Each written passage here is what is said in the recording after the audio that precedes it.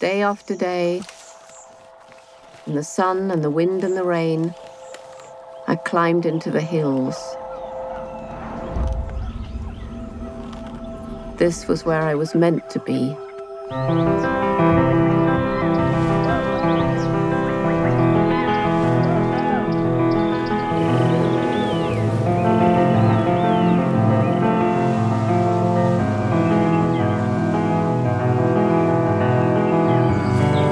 The more I learned, the more I realized how like us they were.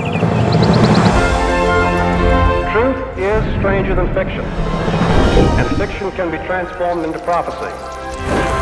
Here we have a perfect example of that evolution. Jane Goodall, tall, blonde and beautiful. Living with the chimpanzees in the wilds of Africa. Were you ever really very frightened?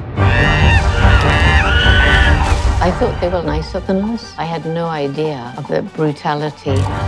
What about the significance of the studies? There were some who tried to discredit my observations because I was a young, untrained girl.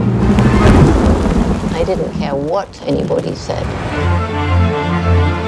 They would be sending out a photographer to document the chimpanzees.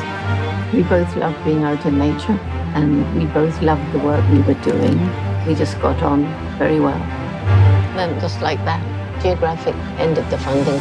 It was very upsetting, unfortunate and sad. And it was like, well, what do we do?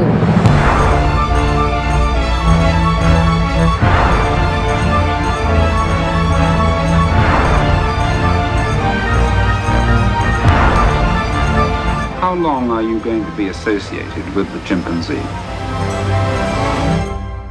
Until I die.